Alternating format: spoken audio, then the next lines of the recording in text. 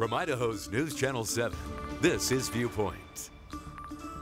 Welcome to Viewpoint. I'm Doug Petcash. The May 19th Idaho primary election is this Tuesday, and it's an historic election.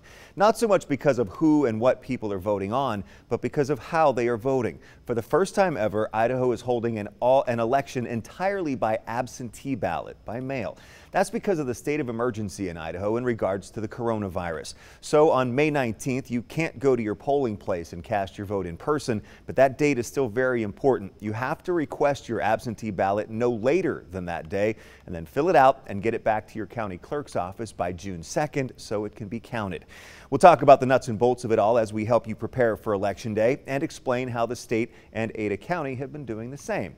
The presidential primary was held back in March. This primary is for congressional, state legislative, and county races. Many voters will also have bonds and levies to decide. The Republican primary is open only to registered Republicans. The Democratic ballot is open to all registered voters. There's also a nonpartisan ballot. That ballot will only have nonpartisan races, such as races to be a judge, as well as bond or levy issues, if there are any in your area. Also, if you are registered with a political party, you cannot change your party affiliation.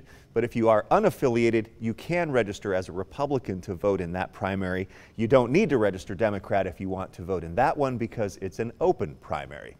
My first guest today is Deputy Secretary of State Chad Houck. He heads up the elections division there. Chad, thanks for your time today. Thank you, Doug. So how big of an undertaking has this been to go to an all absentee ballot election? Well, it's been nothing short, as you said, of everything that we could do to make this happen at this point in time. As you know, Idaho's never gone this far into absentee voting. We have a new system that we had to create to try and open up and expedite online registration because we knew that with this volume, there was no way that counties would actually be able to handle all of the paper ballot request forms that would come in. So we needed a way to speed that up and put that into place. So that was something we had to create literally from scratch right before we opened up in March for this election. Counties have been working nonstop to try and process the total number of ballots. So procedurally, it's just completely different for us. What's been the response to it in terms of the number of ballots requested and sent? Online so far, we've been in excess of 160,000 ballots requested there. Total number is awful close to double that, almost 320,000 ballots that have been requested and processed by the counties at this point. Now, to put that in perspective, the presidential primary back in March, we had 225,000 total ballots cast, and of those, only about 45,000 were absentee or early voting. So you can see there's just a significant, more than 10 times the number of absentee ballots being processed by the counties. That definitely puts it in perspective. And so you sent those out, and I think you told me you sent out 560,000 ballot request forms.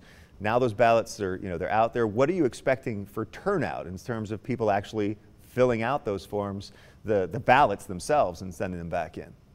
So we don't know what those numbers are because, again, we haven't had an opportunity for this many to be out in the public. But as you mentioned, we did send out about 560,000 of these postcard forms. And you can, if you got yours, you just take it there, split it off, and separate that. Mail this back to your county. It's already pre-addressed. I think this one's a Canyon County one, for example. And then what you'll get back in the mail is this package. And in this package, you've got your ballot request, or you've got your ballot form. You open that up, you're going to find several pieces inside of there. And the key is that you get this ballot inside this privacy envelope. And then that entire piece goes back in the return envelope with your signature on the back so that it can be processed by the counties. That's what we're expecting to see. We're, like I said, with over 300,000 out, we're looking potentially at record returns if those come in at high numbers. If it's 80%, 90%, we could see a greater turnout than what we saw in the presidential primary in March. And a typical primary, a typical May primary is what, about 25% of total voter turnout? And You're It's in expecting that maybe area. more? It depends. It just depends on whether or not there is a highly interested race at the top of the ticket in some cases. So we have Mr. Risch at the top of the ticket this year on the Republican side. He's uncontested in the Republican primary, so that's not a huge top of ticket race on that side. And there's other interesting races certainly across the board, and they're all interesting at the local level, but it's those statewide races that generally tend to drive turnout, and not a tremendous number of those this year. But interesting that it could be a higher turnout than the presidential primary itself. Wow. So what are the key dates? Why is May 19th so important, even though it is not the in-person voting day this time around? So back to those pieces of paper again. May 19th is the last day to get this piece back to the county clerk. That's your ballot request form. You can turn those in directly at county clerk's offices. They should have ballot boxes outside. If you have any questions, you can contact your county clerk directly. That information is available on Idaho Votes. If you go down to the footer of the website, you'll see county contact information. And then June 2nd is the date that those ballots have to be back to the county clerk, June 2nd by 8 p.m. And again, those will be dropped off by hand in front of the courthouses in those ballot boxes, or returning them back by mail. And can someone request the ballot online through May 19th? Absolutely. So up until 8 o'clock as well, online by May, to May 19th at 8 o'clock, they can make that online ballot request as well. Now, normally people could register to vote at their polling place on Election Day. Is there an alternative for that now that it's an all absentee ballot election? Absolutely. So that was one of the other challenges in trying to set up this election. Normally, with Election Day registration, the premise was if you're in line at your polling location by 8 o'clock, at 8:01, they would put a poll worker at the back of that line. And as long as you were ahead of that poll worker, you were going to get an opportunity both to register and to vote. So to mirror that scenario, you have to have your absentee, or your registration in that clerk's hands at that courthouse by 8 o'clock on May 19th. But when you do that, you're going to need to accompany it with copy of a utility bill, copy of your driver's license. So if you're going that late, and we always would recommend go earlier, get it done now. But if you are going that late, make sure you have all that documentation, copies of it that you can leave there so that you can complete your registration, get your absentee request all in one shot in their hands and process before 8 o'clock. Can someone change party affiliation now to vote? It is too late. Thank you for that question. It's too late to change party affiliation, but let's make a quick distinction here. If you have someone that is an unaffiliated voter, that means they have not made a party determination at this point in time, and they can always make that party declaration right up until Election Day. So as they're requesting their absentee ballot, they would be making that party determination there. What are the most common questions you're getting? Probably the most common question is people, not really a question, but just a statement. And it's that I'm just going to go vote in person because it should be open. And I think the thing we want to remind Idaho voters is that polling locations are not going to be open on Election Day. And that's not a question of whether or not we could necessarily open a door on a business. It's really all of the logistics that go into putting poll workers in that space, getting those volunteers to come into that space, prepping them to be safe in that space in order to accommodate your ability to come in there and cast your ballot. That is the challenge that still remains. And the timing and logistics of putting that in place is why that's absolutely not going to happen for this May primary. Now, by November, do we hope to be able to be back in that position? Absolutely, yes. We don't want to try and do this twice. Now, I want to ask you about something that came up earlier this week. What are your thoughts on Idaho Freedom Action publishing on its website the names and addresses of everyone who has requested a ballot for this election? Well, that story came out in the newspapers, and as I was quoted in the newspapers, there's nothing. We did look at it. The question was raised to us, are they doing anything illegal? And simply staying to that point of it, they aren't doing something illegal. Whether it's right, wrong, or indifferent, it's not illegal. And there's going to be opinions on all sides of the spectrum, and I'm not going to offer one. I will say that we did communicate with them. We did check with them on what was there. We made sure that what was there was the same information that that others have access to, and in that regard, they've been good to work with on that side of things, and we appreciate them for that. But what they're doing there isn't illegal, and if there is an issue that folks have with it, then we would recommend that we look at what can we do statutorily to change the way that the public records laws are set, so that scenarios like that, if the public doesn't want that to happen, then the public's going to need to change the constraints under which it is happening. So the way it's written then, does the Secretary of State's office have to supply that information if anyone requests it? Absolutely, yes.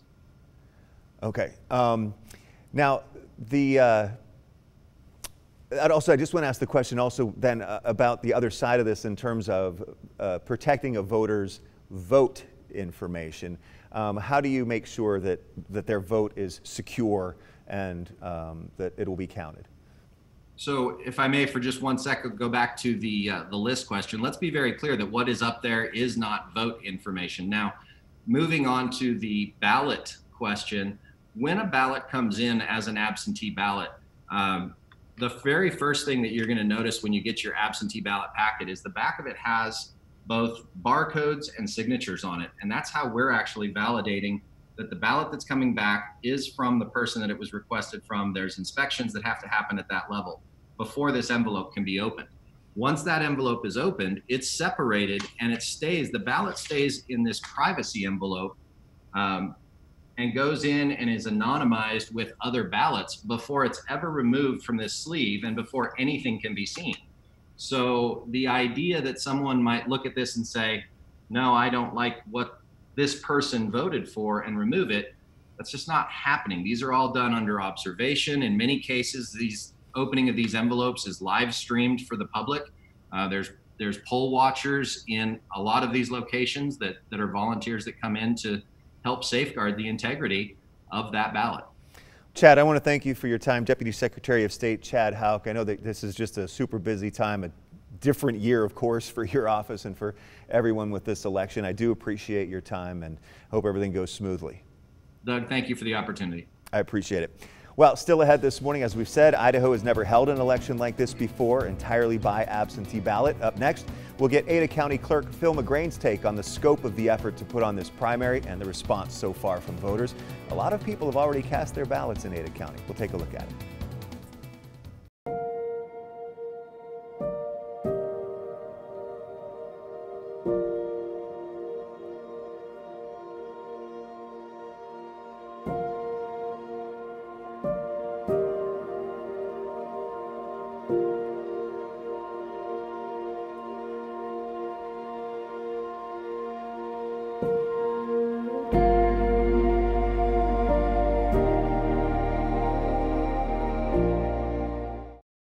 This month, Ellen's all new with your favorite stars. I hope you're all home and safe and that the back of your hair is even. You know what? Don't worry about it. And next new Ellen, Kumail Nanjiani shows off his new workout. Am I only dreaming? I want to cry, really. Plus, Ellen's little scientist. I'm very afraid I'm gonna get the coronavirus from eating too many grown-ups. Weekdays at 2 on Idaho's News Channel 7. There are everyday actions to help prevent the spread of respiratory diseases. Wash your hands. Avoid close contact with people who are sick. Avoid touching your eyes, nose, and mouth. Stay home when you are sick. Cover your cough or sneeze. Clean and disinfect frequently touched objects with household cleaning spray. For more information, visit cdc.gov/COVID-19. This message brought to you by the National Association of Broadcasters and this station. There's only one way to describe this season's AGT judges. Heaven? Say no more. I'm new, so I can do whatever I want. When you kiss a pig, it's good luck. You're amazing. Simon Cowell, Simon Cowell. I'm not going to mess around. No! America's Got Talent premieres Tuesday, May 26th on NBC. Welcome back to Viewpoint. Today we are focusing on preparations for the May 19th primary election. We looked at what the state is doing to get ready. Now we turn to the state's most populous county, Ada County. My guest is Ada County Clerk Phil McGrain. Phil, thanks for your time today. Thank you, Doug. It's great to see you in this new format. Yeah, you're usually here in studio, but we're all getting used to this now. So how big of an undertaking has this been to get an all absentee ballot election ready? You know, I've really been thinking about this a lot recently, and this election is truly proving to be historic in so many ways. Not only is it the first time that we're voting all by mail, which the state of Idaho has never done, but in terms of the turnout and some of the tools that we've implemented, it truly is a historic undertaking. The volume has been something we never imagined we would see. So already we've issued more ballots for this primary election than we've ever issued for a primary election before, at least in recent memory. And so it's been a massive undertaking, particularly making the shift in terms of everything. Yeah, what has been the biggest challenge? You know, other states do all mail elections. So our neighbors in Oregon and Washington are a great example, but they have the infrastructure and they've done all the planning to be able to handle that big operation.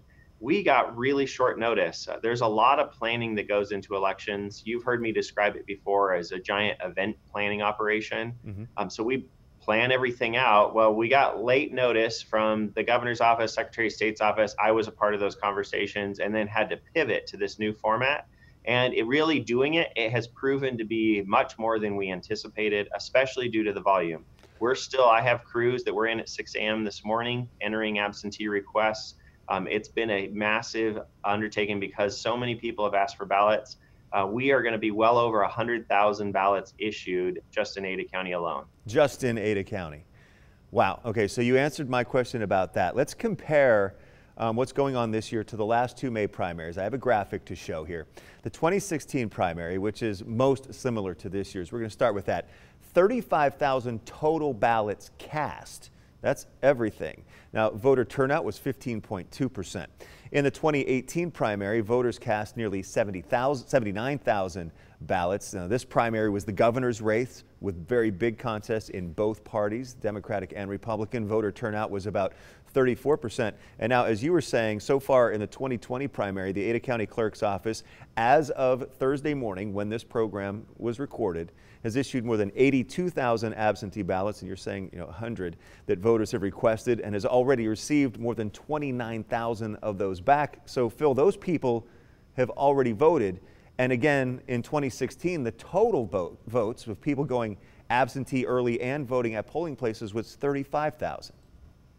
Yeah, those numbers just show. I mean, so as of this morning, we're over 98,000. That's for Thursday morning, as of Thursday morning. And that doesn't include all the requests that still need to be entered.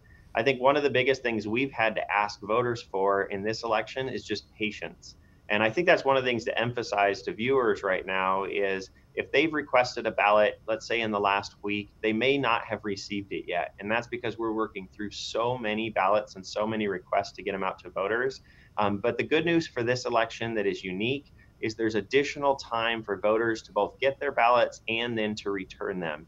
So even though Election Day is on Tuesday, there is more time. People don't have to get their votes in by Tuesday. They actually have until June 2nd to get those back. And that's going to be really important because there's going to be many voters who won't actually have their ballots yet by Tuesday. They'll be getting them shortly, some point in the week, but we're not going to be able to get them all out so quickly just because of the huge volume. We're probably mailing about 6,000 a day on average. And so we're working through all those requests that have come through. And we appreciate all the patience the community's been able to give us this election as we've worked to get these ballots out to folks. And thank you for correcting me on the number. I misspoke. You said 98,000 so far as of this morning. Yes, I didn't update that in my information here on my tablet. But so you're expecting the fact that more people could end up voting in this primary than any other regular primary that I think there's a really high likelihood that this primary will have more votes cast than any primary in the state's history. And I think a lot of that is just highlights how historic and unique this election is. It's unique in terms of the all-mail part. It's unique that this is the first time the Secretary of State's office worked hard to allow people to request their ballots online through idahovotes.gov. And then just the circumstances.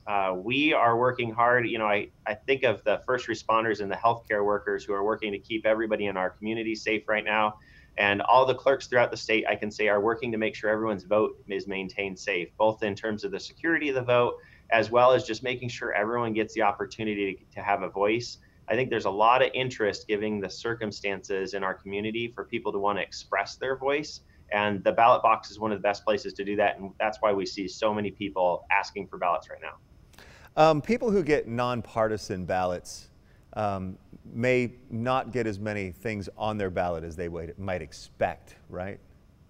Absolutely. That's one of the things that's unique here. It's a primary election. So this is actually the nomination process for candidates to be determined who's going to be on the ballot in November.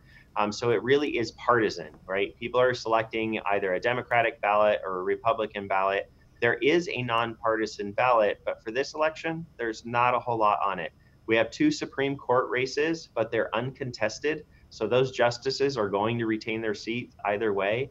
And then locally, it depends on where you live. There may be some local levies, but even, West Ada was considering a bond, but given the financial circumstances we find ourselves in, they removed that.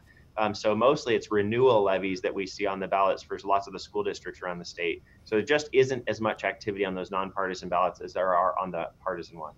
So how do you protect the security of an individual person's ballot? And then also, how do you protect against voter fraud in this system? All mail elections are unique because we're sending out ballots. It's not the same as going to the polls. And I know a lot of voters are concerned about that. We do have a lot of safety measures in terms of how we handle the requests. Not surprisingly, with the volume, we've seen lots of people send in more than one request. But in the systems we use, we can track and monitor so that only each voter gets one ballot or gets the ballot they're supposed to. But then on the back end, what's really key is when those ballots come back, voters sign an affidavit on the return envelope. And those who've seen their ballots know what I'm talking about. We actually compare the signatures on those return envelopes to the signature for that voter on their registration card. Our system allows us to really quickly, I can just type in Doug Petcash or Phil McBrain, and immediately the signature from the registration card will pop up so that we can do a side-by-side comparison. And our staff is trained by law enforcement in terms of doing those comparisons. And every single ballot that is cast here throughout the state of Idaho will be verified in terms of those signatures to ensure that it is the person who is actually voting, that we can pursue any issues if there are any in terms of the signatures don't match or a signature is missing. But also to make sure every vote is only cast once. Every voter gets one voice in this election. Now, I want to talk, with just the couple of minutes we have left, about a minute and a half. Your office keeps track of voter turnout by first name. Now, this is interesting.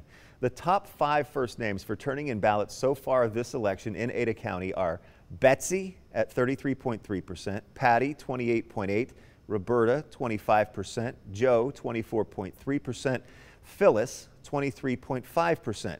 Other names in the top 15 are Vernon, Leonard, Melvin, and Martha. We want to show the names in the bottom 15 for turning in ballots so far this year. And those are Braden and Mackenzie at 0%, Tanner at 0.8%, Sierra at 0.9%, and Connor at 1.1%. Some of the names in the top 15. Others in there are Jade, Colin, Mason, and Jackson. First of all, I guess, why do you keep track of first name voter turnout, and then how do you interpret those stats?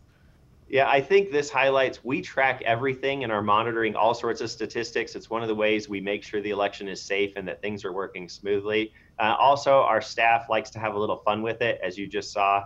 Tracking turnout by first names, just a fun way for us to share it on social media and others. I think what's really interesting and really representative of almost all elections is when you look at that top 10, those names, as we like to say, they appear to be largely grandmother names. Right, so older, which kind of fits in terms of elections.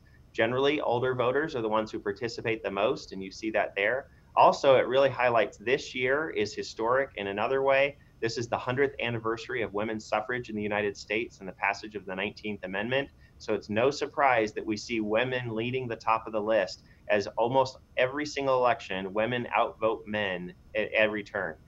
You highlighted the bottom of the list. It appears to be mostly millennial names, and that's also a trend that we see in elections is we need to do everything we can to get those 20-somethings out to vote. So if you're 20 and you haven't requested your ballot, don't worry, you've still got a couple of days to do it. By 8 p.m. on the 19th, make sure to get your request in so you can vote in this election. And Phil mentioned also during the break that There have to be at least 50 registered voters with those names to make those lists. Phil, we're out of time. I really appreciate your time this morning. Best wishes on the election. Thank you, Doug, and please, everyone take advantage of the opportunity. This is truly a historic election. It definitely is. Phil, thanks. We'll be back with some voter resources after this. Wilcox Elementary in Pocatello needed a wall built to separate the library and computer lab so that students could study and test in quiet. As a result, test scores improved dramatically thanks to your play. The Idaho Lottery has contributed hundreds of millions of dollars to Idaho Public Schools and the Permanent Building Fund. Shh. Thanks, Idaho. Healthcare organizations serving this community stand united against the spread of COVID-19. We are working together to meet the public health crisis we all are facing as a nation, a state, and a community. Our dedicated nurses, doctors, and staff are on the front line in the battle against COVID-19. Rest assured that our commitment to you, our community, has never been stronger. We are here for you. To help us help you, we're asking you to take simple but essential steps. First, please stay at home. It is critical in helping reduce the spread of the virus. Second, wash your hands often and stand away from others, at least 6 feet. Finally, if you begin to feel sick, please call your healthcare provider first. Before coming to one of our clinics, hospitals, urgent care centers, or screening sites. By working together and caring for one another, we will be able to face this challenge together. This spring, a lot of us have turned to gardening. It connects you to a sense of wonder and purpose. You can grow beauty, you can grow food, you can grow habitat. You feel a deeper connection to the weather and to traditions passed on for generations, from your grandparents' vegetable garden to your own backyard. It's a joy to see people learning and sharing the simple pleasure of growing a garden.